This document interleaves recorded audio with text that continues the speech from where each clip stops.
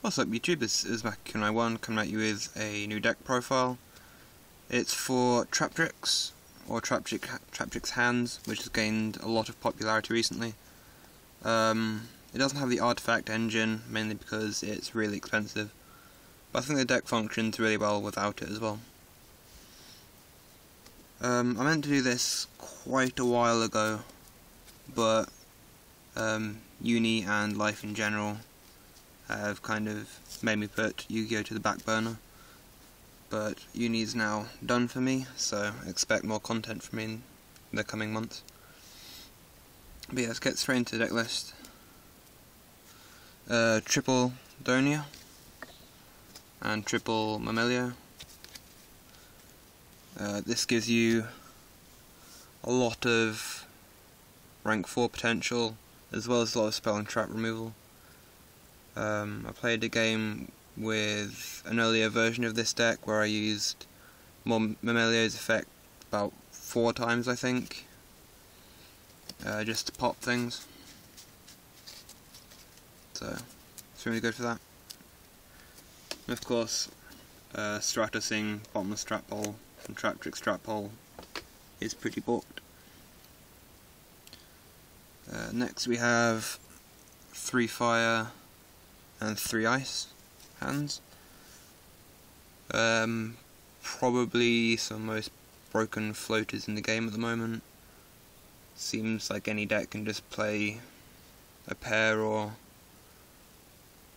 a playset of these each and get away with it.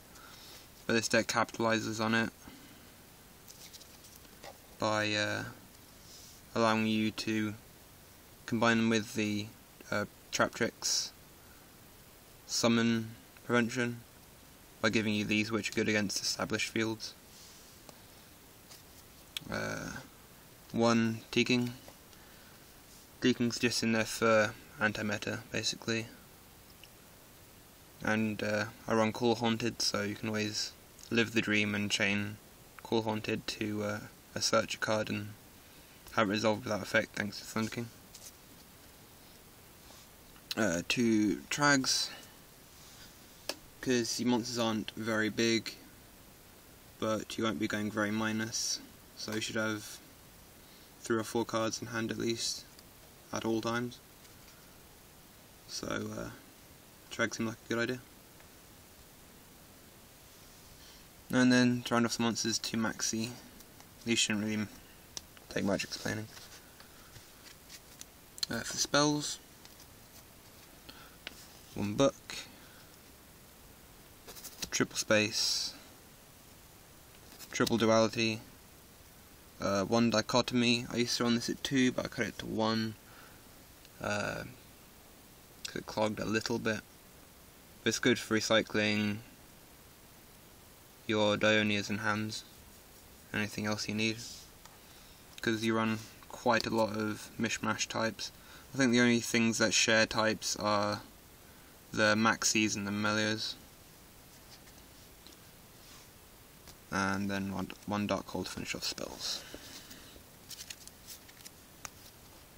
Alright, for the traps, 1 Traptrix Trap Hole Nightmare. I used to run this at 2 as well, but I quickly discovered that it's not good against everything, so I stuck 1 of them in the side deck. 1 Bottomless. This is good against pretty much everything, so obviously run it at 1. 2 Breakthroughs, 2 Calls. With this you can bring back your Mamelio, get a pop, then go into an Xyz play or something. So it turns into get a free monster plus MSD your opponent, which is pretty good. And if you're playing against artifacts or something, you can always use this during their turn to pop a freshly set artifact, which is nice. 2 Deep Prisons to counter hands and other things. 1 Blackhorn, 1 Warning, 1 Compulse, 1 Mirror Force, and 2 Wiretap to stop yourself getting deprisoned. Yeah, that should be 40 cards. possibly 41, I don't think I've counted, but yeah. For the extra deck, 1 Rhapsody in Berserk. This allows you to remove problem stuff, like Dragon Rulers or whatever, from your opponent's graveyard. Ragnar Zero, pretty good against Boojins and Fire Fists and things like that. 1 Alvadic. It's good against anything that spams a lot of stuff. Obviously most of the times when that happens, you'll go into Exton, but there are situations where you'd want to go into Alvadic instead.